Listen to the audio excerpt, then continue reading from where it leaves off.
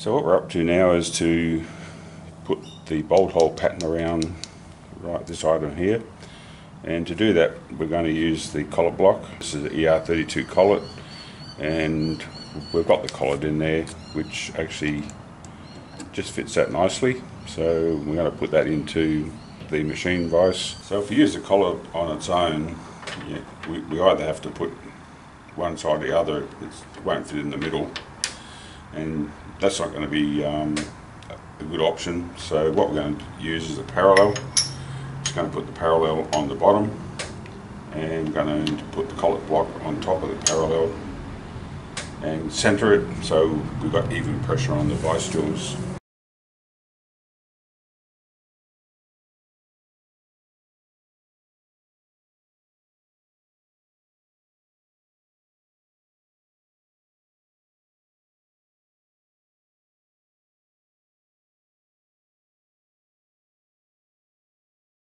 And what we're going to do here is just leave a gap between the collet and the item that we're putting the bolt hole pattern into, and we need to do that just so that we don't drill into our collet, and then we can tighten that down. So what we've done here is set up the XY position for 0, which is the center of this disc. And what we did initially was just to put the 8mm size drill bit in, and that was just to get a rough center. And once we got the rough center, then we could use the indicator, and basically we've gone around the edge and checked it on 4 extremes, and basically kept moving the XY position until we got 0 all the way around. And now we've got 0, we're pretty much dead center. We've got our bolt hole circle pre-drilled, and we've actually done the first hole, which we've brought down through there. And that was just a sanity check to make sure that one, we did have 20 holes, and that we actually had the setup correct. So what we're going to have a look at now is just how we go about setting up for the bolt hole circles. This will vary depending on the unit that you're using. As you can see, this is a Sino SD S2-3MS, so that's the particular model and the brand. In this case, we've set up for our X and Y 00, so we've done that as we showed before. What we do now is just hit our bolt hole circle, and you can see there it comes up with your, do you want to use XY? Well, that's what I want to use. So I go enter, and then it gives you your starting position. Your starting position is the 00 that you set up on the table. So we go enter, and now we go down arrow on this particular model, and it says what's your diameter. So we're to set it up for 38. That was the diameter of the bolt hole circle that we want to use. We go enter again. We now press the down arrow again, and it says how many holes do you want to put in. We put in 20, so we go enter for 20 holes. Press the down arrow again, and then once your starting angle. So our starting angle in our case is 0, or 0, 0, 0, in degrees. So we go enter, and it goes down, and now it's asking for the end angle. Well, we're doing 20 holes within 360 degrees, and if you divide that out, you get 18 degrees between each hole. So what you do now is you get 360 minus 18, and that comes up with 342. So that's our ending hole angle. So we go enter, press the down arrow again, and now you've got your number 1 starting position. Now as you dial these in, in the mill, you just slowly work your way through adjusting to 0, 0 on X and Y for each one, and that puts you in position as we showed right during the drilling process. And as you can see, it'll give you the whole 20 holes, and you get to the last one and it says over, you finished.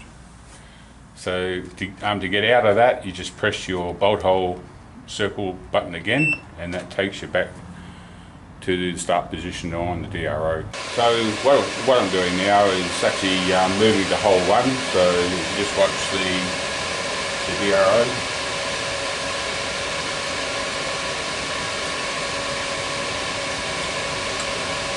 Just moving the y-axis to 0.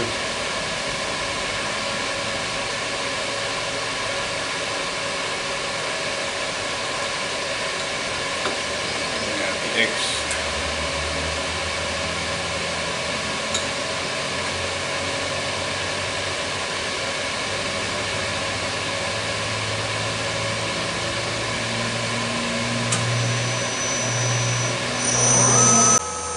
Just drill hole 1, just making sure it goes over the area.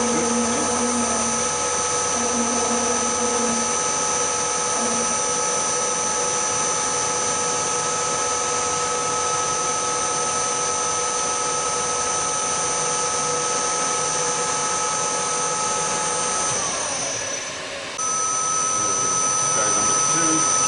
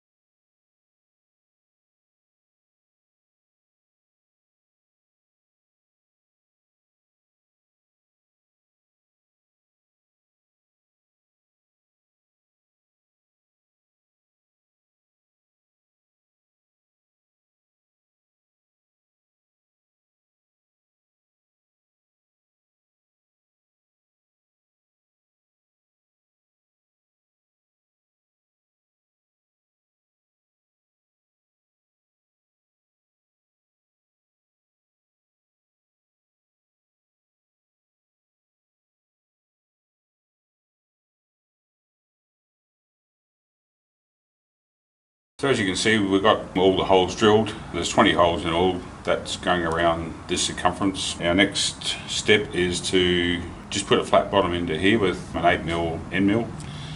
And once we do that, then we're going to turn it over and cut some drill holes.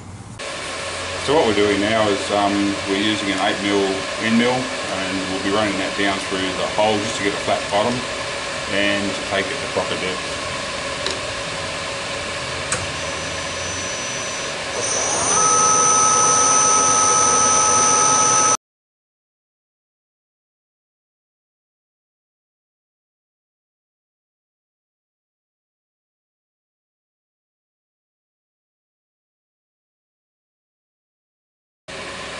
So what we're doing here is we're going to put a through hole at that position there. We're just under the spot drill.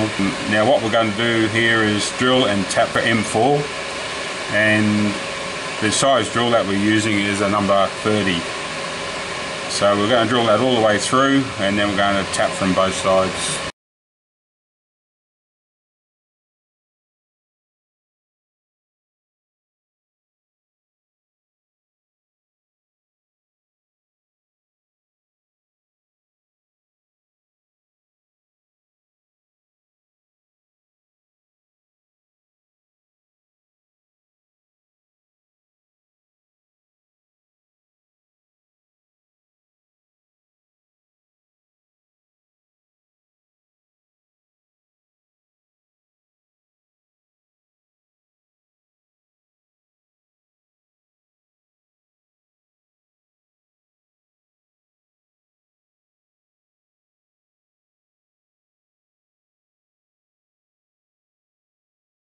I've just got a starter tap here, just taking it through slowly, letting it self-center.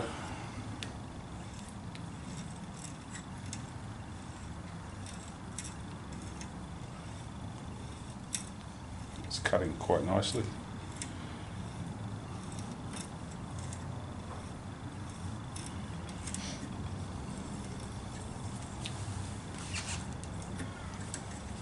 That's all the way through.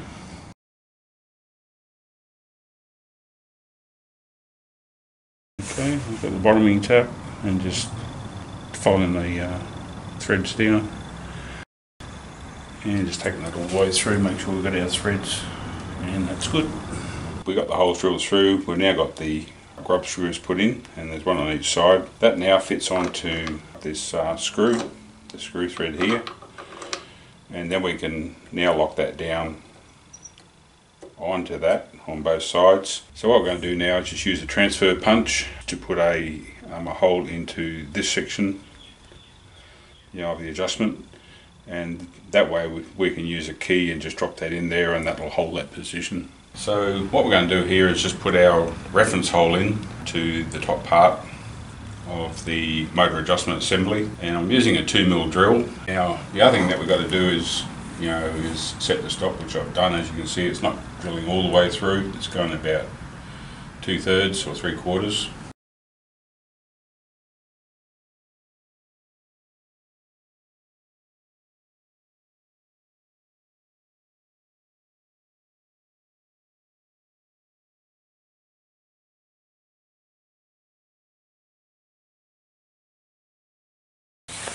Now the next drill bit we're using is 1/8 of an inch, simply because the rod that we've got is the old imperial size, so it's just a fraction under 1/8 of an inch, and that tends to fit pretty well. We'll have to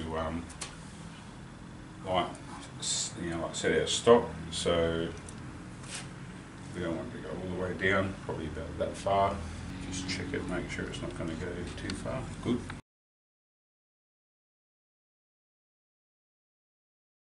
We can now adjust the motor up and down, and we've also got a locking pin where we can lock it into position, and due to the number of holes in here, that gives us a precise reference as to how much we're moving it up and down. The first thing we've got to do is to make sure that the motor is square to the block, and we've already gone through and done that. So this is square to that, and that is square to here.